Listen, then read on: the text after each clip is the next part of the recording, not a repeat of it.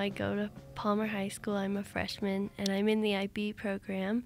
And so I had to do a community and service project for my IB program. I decided to investigate how Colorado Springs has changed over time.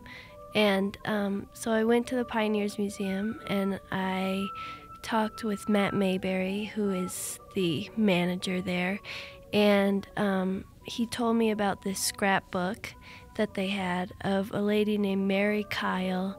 So I looked through that and decided to just analyze how times were different then and how they're like different now. Everyone's hometown kind of has a history, but there's so much of it that's like hidden, and you won't find it unless you investigate it, I guess, or like research it.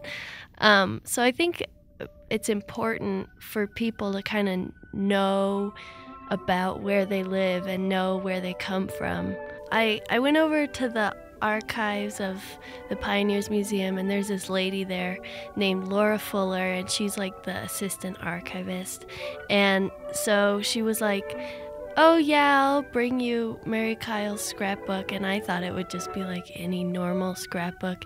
But she came out, and like my first thought was, that's huge, because it was literally like 6 inches tall, and just like the pages were like old and like yellowed with, you know, like 100 years of age. And it starts out in 1894 and goes to 1913. Yep. So almost, actually exactly 100 years back. I remember looking through her scrapbook, and then at one part there was a pressed flower in there from a like spring of 1904 or something, and that moment like kind of struck me, you know, because I was like, holy cow, like this flower is like more than 100 years old.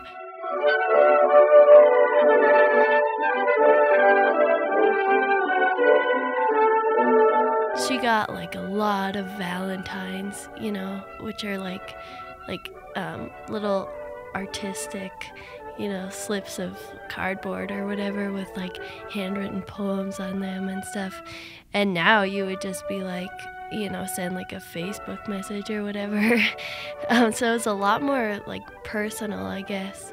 Every couple of pages there would be like a little square of paper with like a name written on it, and then handwritten on it is the address and the time for like it was like a little invitation, like, hey, do you want to come hang out for a while?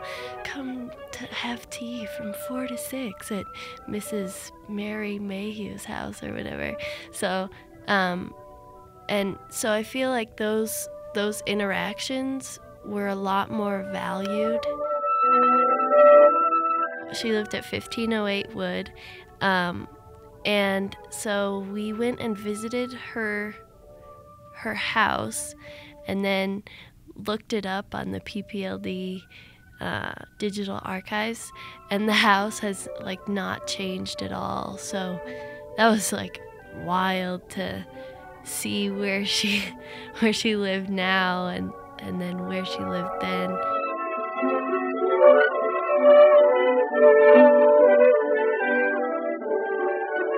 I think having the physical thing is kind of cool because it leaves like a legacy, you know, of like your life, like an important time in your life. It's definitely different than Twitter or Facebook, because you actually like turn the pages and you see like the cards, and you like smell the smell of the paper, and so it's really like personal, you know, instead of just like scrolling through someone's timeline on Facebook or whatever.